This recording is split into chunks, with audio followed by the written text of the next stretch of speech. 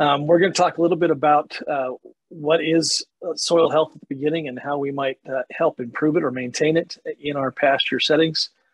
One of the things I would say right off the bat is if I were to go back through each of the presentations you've seen already and pulled out what their best management tip was from each of those different presentations, it would make mine because that's the way we maintain healthy systems, is to be managing our fertilizer and our water and our weeds and our other inputs and pressures on the system effectively.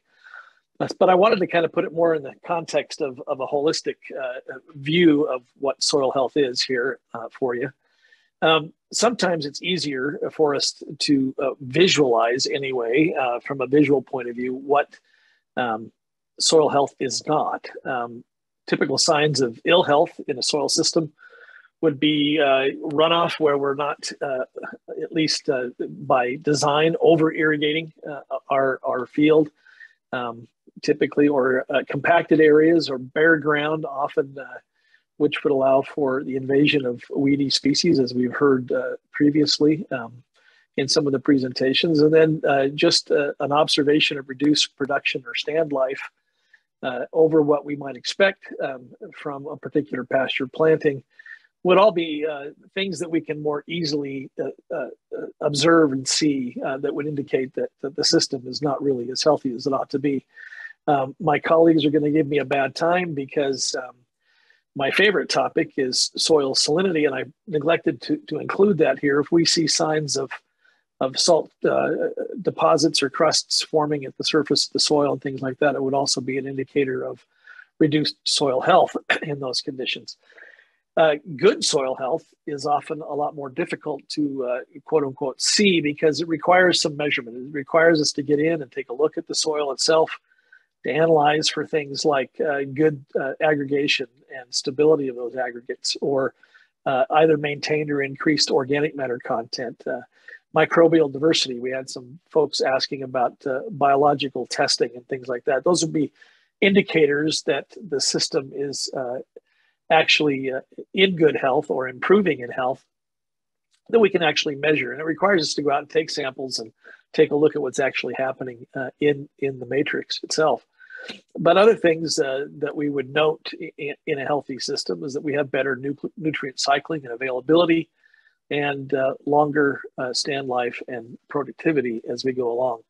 So what I thought I would do is, rather than focus on the measurements themselves and how we go about sampling for them and so forth and monitoring them, I thought about what are the real practical aspects of doing what we can to maintain or improve soil health in pasture settings.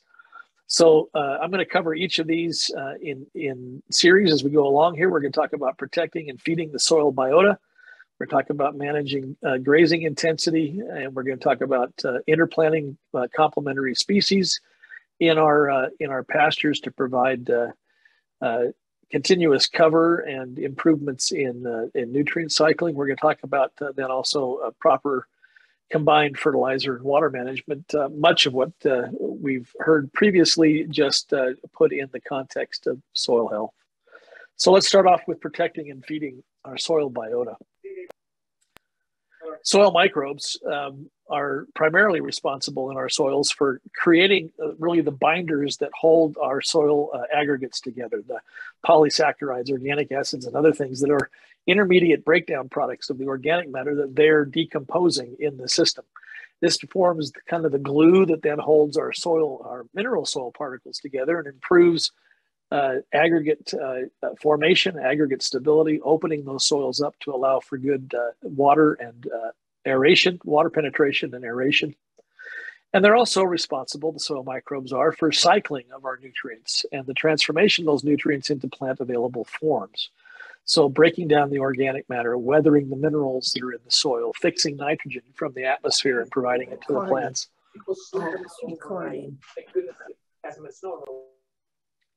Thanks for muting those folks. Appreciate that. So those are the things that those microbes are responsible for. And in order to thrive and function the way they ought to, they need a steady supply of carbon. They get that from the cycling of just the plant materials at the surface of the soil or below ground with roots as they grow and wane. They get it from manure and urine from the grazing animals or external sources that we might bring in and apply. They get it from root exudates. That's stuff that's photosynthetes, sugars and things that are produced by the plant that are pushed through the plant out into the rhizosphere. We're going to talk about that a little bit in the grazing section, but these are also supplies of readily digestible carbon that help the microbial population thrive. It's kind of surprising to a lot of people to realize how populous the soil is with living, breathing bacteria and fungi and other little creatures that do all this work for us. It truly is a living, breathing tissue. Billions upon billions of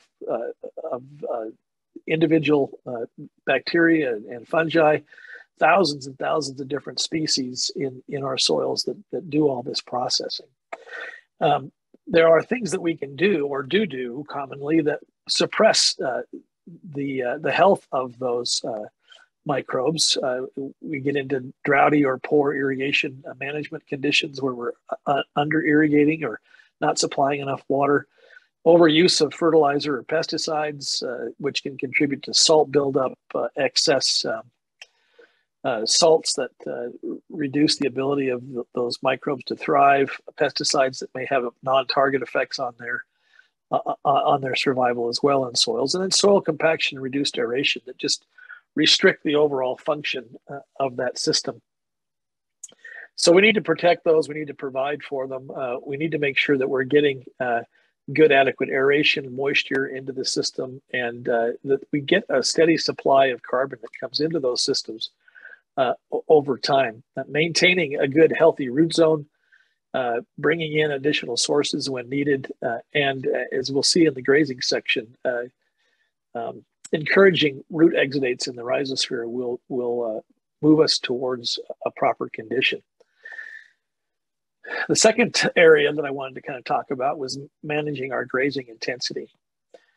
Grazing is actually really good for soil health when done properly.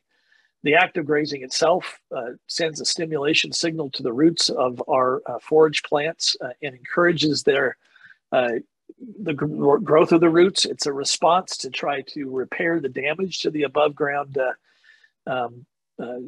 shoot of the plant. And then this actually increases root exudates into the rhizosphere. It helps kind of kick the microbial population into increased activity. We're going to get more nutrient availability. We're going to get better cycling. It's going to feed that top regrowth much more quickly than it would otherwise. So grazing to a proper extent is going to actually stimulate root growth and improve the rapidity of regrowth on our plants in those grazed situations. The grazing animals also deposit manures, which are sources of these readily digestible carbons that feed the system and keep the microbial population thriving. Excess grazing, on the other hand, is counter to maintaining good soil health in pastures because we get compaction, too much wear and tear on the plants themselves. Grazing too low to the ground actually can stop root growth entirely in our plants in pastures. Beyond 50% removal of the top can severely hamper root growth in general. And it also causes shifts in the stand mix. If we have a mix of legumes and grasses, for instance, some of those plants may not be able to take excessive wear and will wane from the mix. Excessive waste that's deposited in high intensively grazed area could also contribute to additional salt and ammonia burn of new regrowth. So we would encourage in any of these settings to employ rotational grazing strategies. I won't go into the details of those strategies. You can look at the USU Extension Small Pasture Management Guide for some really good ideas there, which will help you decrease the pressure on any given area in the pasture to allow for the good aspects of grazing that can help maintain a healthy system. The next area I wanted to talk about really quickly is interplanting with complementary species. As has been mentioned in the past presentations, cool season grasses have a bimodal growth habit, meaning they have growth early and late in the season, the cooler parts of the year, with a reduction in growth during the summer. Some of our legumes that we might mix into pastures, alfalfa, clovers, vetches, and other things that have been mentioned, peak a little bit later, and they maintain production throughout the hotter parts of the summer when the grasses are waning. Warm season grasses actually peak in the summer, conversely, compared to cool season grasses. So planting multiple complementary species in a pasture allows for us to fill in the gaps when some plants are not growing as well with those that are growing better. And that increases not only the production in the pasture, but also keeps the root system active, where it might be depressed in cool season grasses during the summer. Others can fill in and keep that microbial activity up as well in those systems. The ground remains well covered. Production meets demand there. We don't have to graze it as intensely, and we can rotate more freely through rotational grazing. And legumes in the mix then also can reduce nitrogen input requirements in general on the whole for the entire pasture, as Dr. Yost mentioned in the fertilizer recommendations. So let me just give you kind of an example of some of what I'm talking about here. So in this first graph, and I think maybe that blows it up on your screen, we can see that the dotted line are perennial cool season grasses. This is ryegrass, but it's typical of a cool season grass. We have a peak in the spring and a peak in the early fall, but it wanes a little bit in the summer. Whereas the clover that's interplanted with it is peaking on those periods of time when the grasses may be waning just a bit in their production. And so we can develop strategies with mixes of various plants. Sorry, go back. Here's cool season grass mixed with alfalfa, the same type of condition here, where we're filling in the gaps and keeping productivity high, keeping active root zones busy during some of the times when some of the species may not be as performing as well. We're going to focus just on the middle graph of this particular figure, where you have cool season species of grasses mixed with warm season species of grasses, not just clovers or alfalfa or other things like that. So planting complementary species in a pasture can help keep the ground covered, keep the root zone active, keep the microbes happy, and meet the demand for production, allowing us to more freely rotationally graze.